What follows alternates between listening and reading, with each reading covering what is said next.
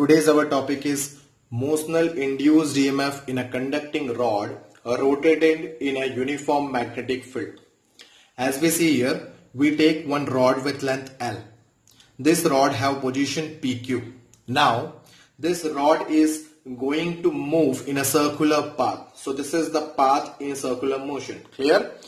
Now, this rod is moving inside a magnetic field which is going into the surface. That is why it is represented by cross symbol. Now we are going to calculate induced EMF for very small angle theta. So by that we have subtended angle theta is equal to arc by radius and theta is equal to QQ dash by PQ. So by that it is QQ dash upon L. So therefore QQ dash is equal to theta into L. So then area swept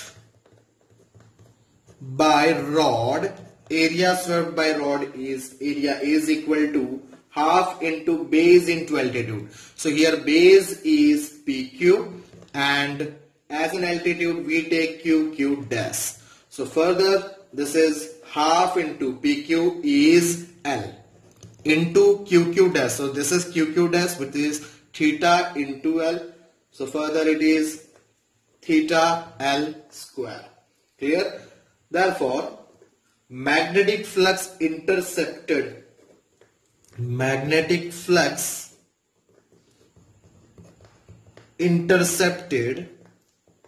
here, that is flux phi, is equal to BA cos theta. What is theta? Theta is 0 degree. We find the area vector is going into the surface and the magnetic field is also going into the surface. So that is why angle between area vector and magnetic field is 0 degree. So cos 0 we know that it is 1. So further this equation become as half into B into theta L square. Clear? Therefore magnitude of induced EMF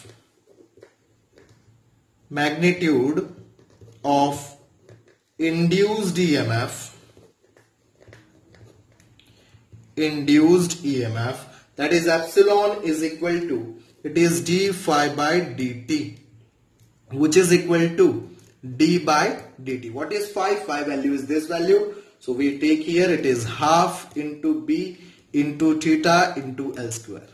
Okay, now we see that all terms are constant, b is constant, L is constant, only the subtended angle that is theta is changing. So we write as it is b half of b L square d theta by dt.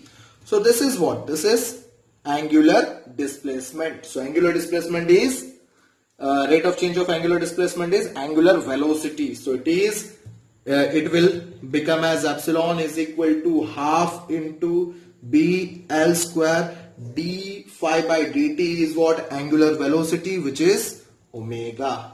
So this is your motional induced EMF in a conducting rod rotated in a uniform magnetic field. Remember, this equation is equally valid for the wheel, for the circular loop or anything, any conductor which is in circular motion inside a magnetic field. Thank you.